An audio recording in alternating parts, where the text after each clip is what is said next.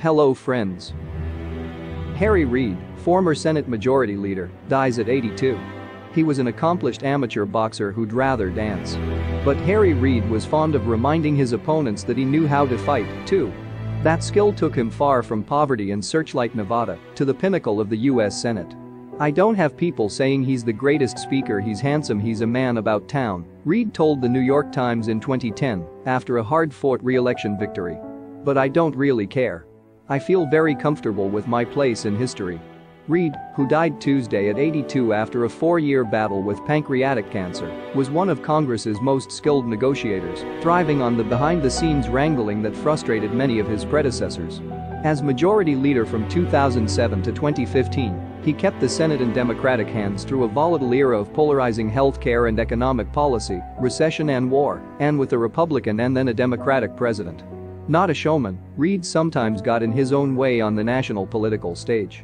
He once called President George W. Bush a loser, criticized Federal Reserve Board Chairman Alan Greenspan as a political hack, and misstated the condition of ailing Democratic Senator Edward M. Kennedy, who was then dying of brain cancer. He apologized to President Barack Obama for calling him light-skinned and having no Negro dialect, unless he wanted to have one.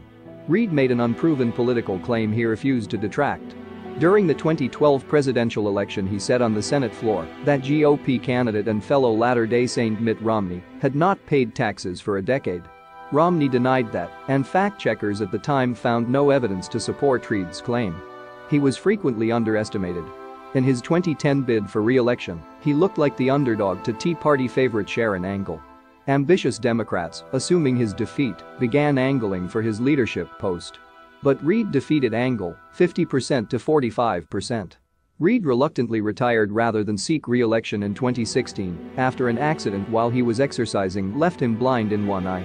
His life after public office included a fellowship at the University of Nevada, Las Vegas, law school, and a role leading a new think tank at the school with former House Speaker John Boehner.